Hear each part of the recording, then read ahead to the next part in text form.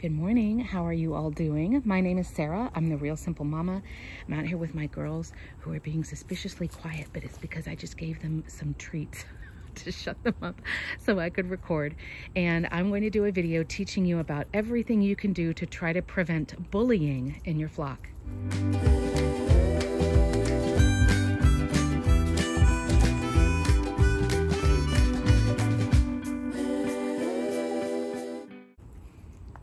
So the girls are munching on some grub terra that should keep them content for at least, I don't know, 30 seconds. And another question that I get asked on a regular basis is having to do with usually a hen in your flock who's being kind of a jerk and bullying other chickens in your flock. Sometimes it might be a rooster, but I had some suggestions that I wanted to put together. Now, of course, you can always email me here with anything chicken related, and then I can help you, as opposed to us going back and forth in YouTube comments like 6 times. So if it's easier for you and you can send photos or whatever, you can email me instead. But these are usually the tips that I start with to help people out. So there's a couple of different things, and of course, you pick and choose the tips that work for you based on how many chickens you have and what kind of space and all that kind of stuff. So the first thing is that chickens, if you aren't aware, chickens do have a pecking order, and it is a social hierarchy, like everybody's in their own class, right? And so you have an alpha, which is not necessarily always the rooster. Sometimes a hen will be on the top. And obviously, if you don't have a rooster, like me, then your alpha will be a hen. And that social hierarchy has to be established. And you can see I have a video that goes into a lot more detail about the psychology of the chicken and the flock. I have a pecking order video you can watch here if you're just curious about how that works. So the pecking order is inevitable. It's always going to happen. You can't do anything about it. And of course, you can't sit out with your flock 24/7. So there is going to be a little bit of nitpicking. I compare it to, you know, you've got 3 kids sitting in the back seat and they're like, he poked me, she touched me, he's too close to me. So there's going to be that little bit of like kind of nagging at each other every once in a while, and that's normal. What we're talking about when it comes to bullying, though, is there is 1 or 2 birds probably on the bottom of that pecking order who are just mercilessly bullied. I mean, like kids in a schoolyard. And you can either see that that chicken, they have like bald spots because feathers are being pulled out. They might be a little bloody. And, you know, they may be, the bullies might be blocking access to food and water and to the shelter, like getting into the coop. And that's when it's like, okay, we need to intervene. So before we get to that point, if you kind of just want to check yourself along my checklist and see, okay, is there anything else that I can be doing to prevent that so that the flock stays harmonious in their social order, then let's go through that. So the first thing is, if there's anything you can do to give your chickens more space, give them more space. My space, for example, which is just a random, like it's just the way that this property was set up. They have like this area. Oh, see, that's the normal little like griping at each other. But this area has like this perfect little space. And I don't remember the dimensions. It's like 60 by 70 or something like that. But I have 7 hens right now. I have 1 that's locked up. So technically I have 6. And I wouldn't want to add any more than 8 in this space because it's not enough room. Chickens, if they are bored or if they don't have enough space, they will start to get gripey and grumpy, and they will start to attack the weakest member or the weakest link. Right, Lace? Right, Lace? So number 1 is do whatever you can to get more space. On that note, you can also think about if it's possible to have multiple feed and water stations. So instead of just 1 water bucket and 1 feeder over there, see if you can have 1 over here and then 1 on the opposite side of your chicken space. That way, you know, if you're 1 bully, you can't guard 2 spots at the same time. So there will be enough space and enough food and everything for everybody, and no one has to play like queen of the water hole, if that makes sense. So we're talking about giving them as much space as possible and setting up multiple places for them to get food and drink. Remember that chickens need to have access to water 24/7. Yes, technically they don't drink in the middle of the night. They don't like wake up and ask for a cup of water. They'll sleep through the night, but as soon as they wake up in the morning, they need to be drinking water. And then they need access to their layer food or whatever chicken food you're feeding them. They need access to that all day, every day, okay? So next, let's talk about something that's a little bit of a tangent, and I promise I'll do a video soon about my thoughts on roosters, like in a neighborhood flock. But for right now, let's talk about the rooster ratio. And I've mentioned this before. I think I've told a couple people in comments, but I'll say it here for everybody. In my opinion, and it doesn't matter what breed or breeds of chickens you have, you need to have the proper rooster to hen ratio. Because if the rooster doesn't have enough ladies to mate with on a regular basis, of course, if he only has 2 ladies to mate with, they're going to get way more attention than they want. And that starts to be really rough on their bodies, because a lot of roosters pull out the feathers on the hen's back, or they scratch her up with their claws and stuff like that. So the rooster, in my opinion, the rooster to hen ratio should be, you should have at least 6 hens for every rooster.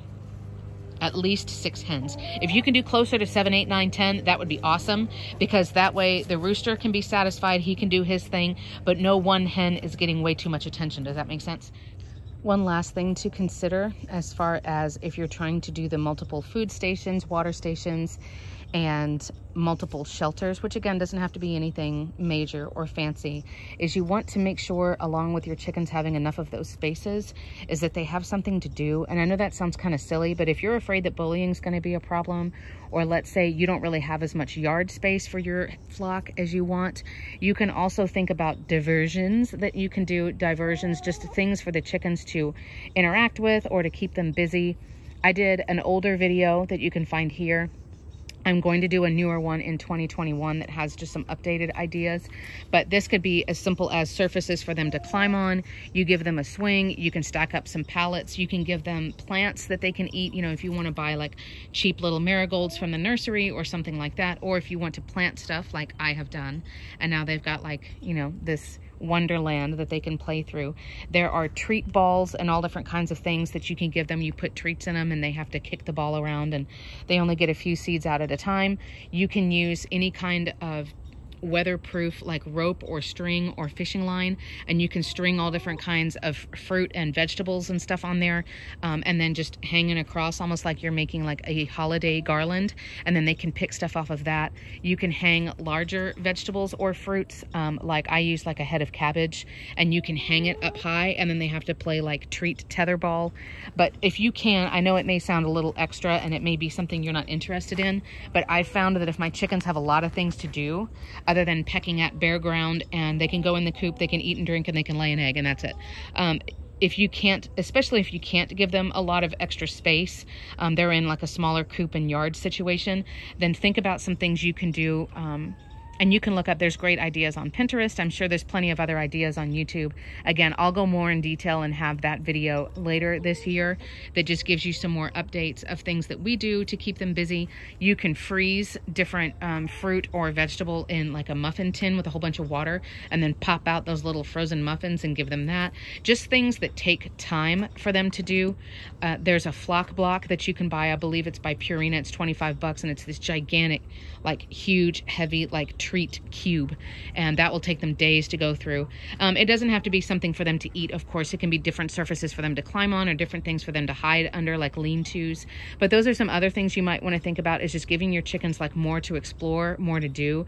Another thing that really messes with their little heads is if you have any kind of structure, if you want to turn it or move it or put it in a different part of the yard. Even me, like taking this time of year, I go and get bags of leaves from neighbors who don't use pesticides and fertilizers and stuff in their yards, and I just dump these bags of dried leaves, and the chickens think it's the most fun thing, and they spend an entire day just foraging through this huge pile of leaves. Or you could get, like I mentioned earlier, with a rake, you can get a rake and just rake up a whole bunch of like dirt or whatever on the side, and they'll spend hours just going through it. So try to think of some things that you can do that will take up some time and keep them occupied, because if they have stuff to do and they have enough space and they feel like everybody has their needs taken care of, they'll be a lot less likely to start bullying somebody too.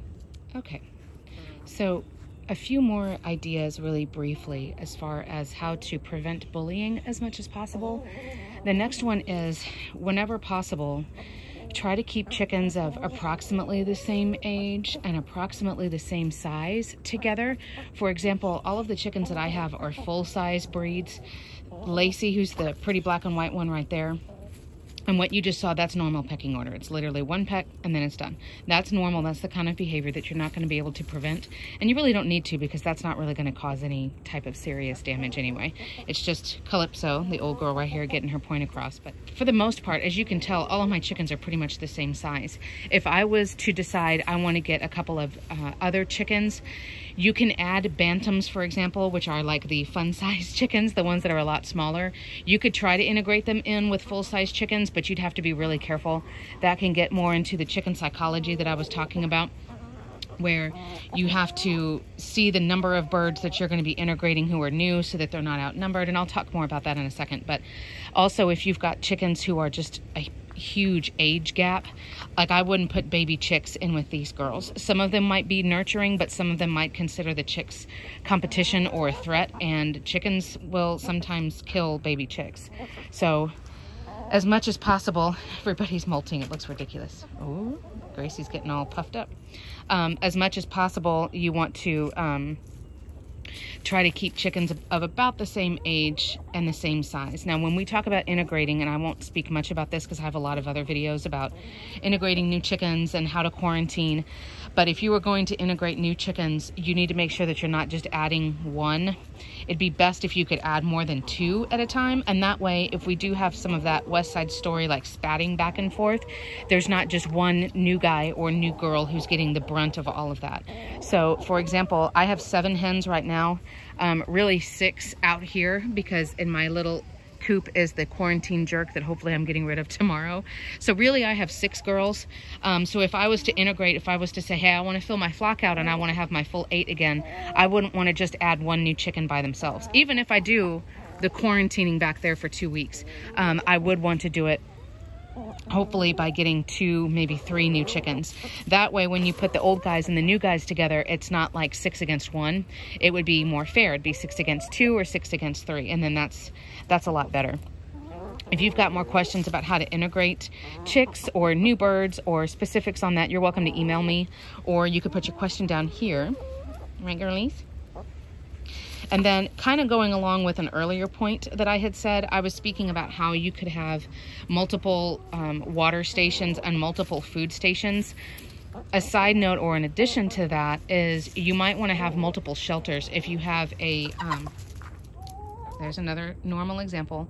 You might want to have, depending on, your run and what kind of space you have. I'm not saying you need to have multiple chicken coops. I know that's not always possible, especially if you're like me and you're just a neighborhood chicken tender. But if you can have just a table that's covered, or like I have this little covered playhouse. For example, the coop yard, like the covered yard that I have right there, it's a great space. For example, if it starts to rain or if the wind gets kind of bad and everybody needs to huddle up. But to prevent bullying, you need to give them enough covered space too. Now, of course, I'm not suggesting that everybody has to have like multiple chicken coops, but the space that I have, with the ramp and the water and the food that's in there, that's not comfortable space for 7 or 8 chickens to hang out in a rainstorm. You can imagine they'll start to annoy each other and get aggravated and all that kind of stuff. So, and it doesn't have to be like a big formal, like I said, it doesn't have to be multiple chicken coops. It can literally just be something that's covered, like a lean-to, or something that has like a roof and one solid side on it to block against a north wind, for example. But just have enough space so that if they need to hunker down for a while, it gets too cold, it's starting to snow, it's raining, it's really windy, something like that. Also, I guess if you are in a warmer climate, if it gets really hot in the afternoons, you want to have plenty of covered space for all of your chickens, for them to be able to hang out and not be on top of each other, because that's another instance where they will start to kind of gripe at each other and there can be more of a problem. But those are the ideas that I have as far as preventing bullying as much as possible. It's quite possible that everybody will get annoyed with each other. Pretty much all of my girls are going through a molt right now. Like, look at Callie with her one tail feather. So there are going to be times when they start to get annoyed with each other, but just be with your chickens often enough that you can kind of start to notice those trends and you can try to prevent it. I help a lot of people with quarantining bullies. A final note, and you can check out all of my other videos in the chicken behavior playlist that talks about a bully and what I do and quarantining and how to do that and all of those things. But I would always recommend that you lock up the bully, because not only will it give the victims a little bit of freedom where they can breathe and relax and not be stressed out and grow feathers back and all of that stuff, but the bully gets bumped down. They lose their spot in the social order, so that then when you let them back and you integrate them back in with the flock, that they've been humbled pretty much. They've been bumped off of their high spot on the pecking order. So I'm here if you guys ever need help or if you have any questions, but thank you so much for watching.